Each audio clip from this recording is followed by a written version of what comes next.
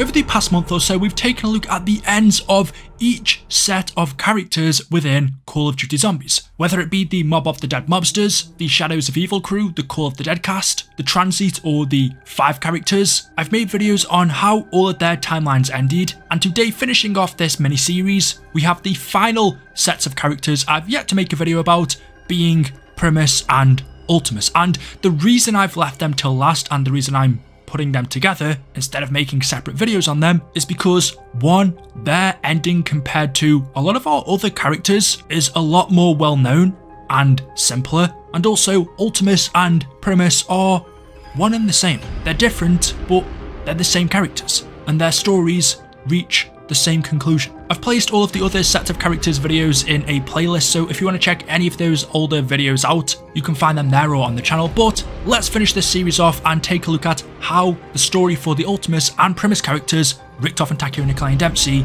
ended. So unlike most of the other characters I've spoken about, the story of Ultimis and Primis dates back to the beginning of this mode, 2008. As I've done with the other sets of characters, I could tell their whole story, but unlike them, theirs would be hours long. It would essentially be a complete timeline of the COD Zombies storyline. But skipping to the end, throughout most of our Zombies maps we've played as Richtofen, Takeo, Nikolai and Dempsey, be it different versions of them, whether it be Ultimis, Primis, Great War versions of these characters. Pretty much all throughout World at War and Black Ops 1 we played as the Ultimis characters. Throughout Black Ops 2 we played as Victus or the Transit crew, but on the final map to that game, Origins, we were introduced to the Primis characters, the younger versions of Richtof and Takeo, Nikolai and Dempsey, and then all throughout Black Ops 3 we continued playing with Primis, where they completed quests in maps like Der Eisendrache, Zetsubenoshima, Gorod Karuvi, until they continued the cycle in Revelations, where everything got reset and they were sent back to the Great War. And that's essentially what the whole Call of Duty Zombies storyline was up until that point.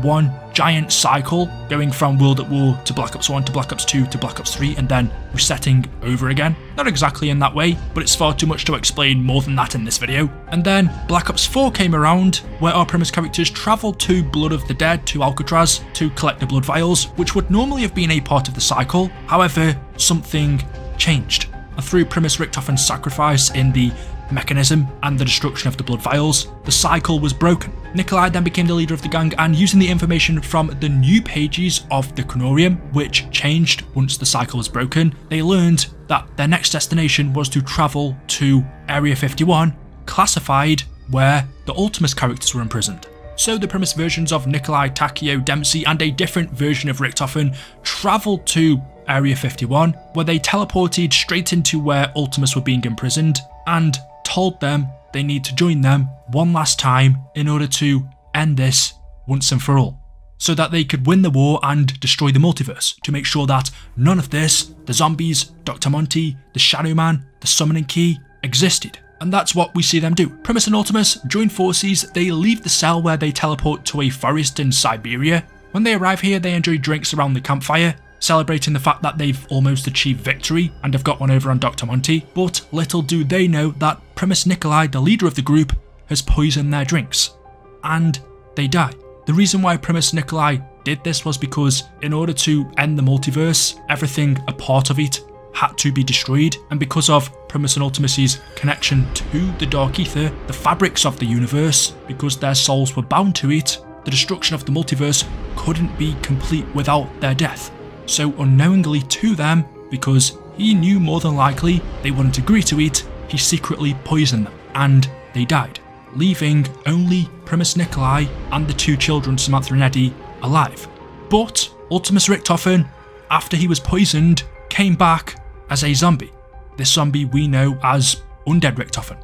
But unfortunately, just like his other counterparts, Undead Richtofen knew what had to be done. He knew the only way to resolve the paradox was for him to die, and so Primis Nikolai once again shot him, this time finishing him off. And now with pretty much all of the characters dead and Nikolai having destroyed the summoning key, the multiverse began to collapse in on itself, and everything that spewed forth of the Dark Ether was suddenly banished back to it. The Victus characters, the 5 characters, Dr. Monty, everything begun to get sent into the Dark Ether. And the very final thing Nikolai needed to do to make sure this was finished once and for all was, just like his friends, make sure his death came around too, and so told the children, Samantha and Eddie, to shoot him. And that's what happened. Samantha shoots Nikolai in the head, and all of the Primis and Ultimis characters, Richtofen, Takeo, Nikolai and Dempsey, are killed. That's when we see Samantha and Eddie walk off into their new universe, leaving every other universe in existence to be banished back into the Dark Ether. With the multiverse now gone, it was just this one separate universe that existed where Samantha and Eddie went to. And that was the very last time we saw Primis and Ultimis. That was what happened to them. But there is one thing I've always wondered.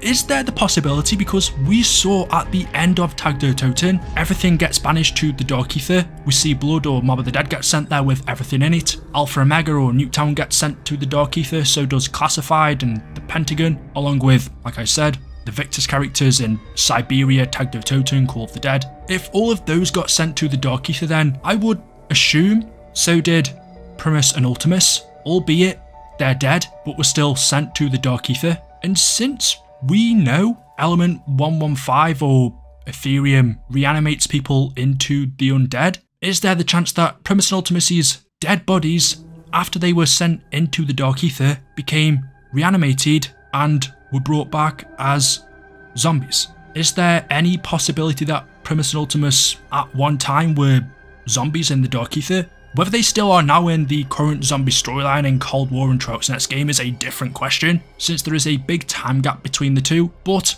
at one point, if the dead bodies of Primis and Ultimis were banished to the Dark Ether, is there a possibility that when they arrived in there, they could have been reanimated and brought back as zombies? I don't know.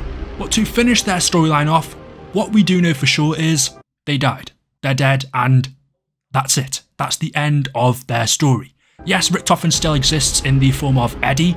That's not Primis or Ultimis, but it is Richtofen. So he is technically still alive, but the story of Primis and Ultimis as we know them ended in Tag der Toten, where they were all killed by Nikolai, either poisoning them or when he had Samantha shoot him. So there we go. Check out the videos I've done on all of the other characters. That brings this series to an end, so if you have enjoyed, drop a like rating. Make sure you are subscribed to stay up to date with the latest videos on the channel. Thank you all so much for watching, and I will see you in another one. Until then, goodbye.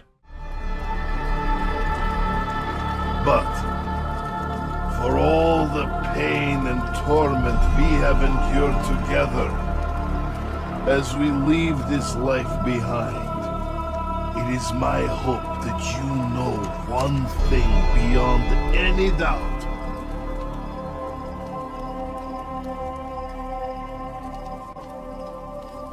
Look away, Eddie.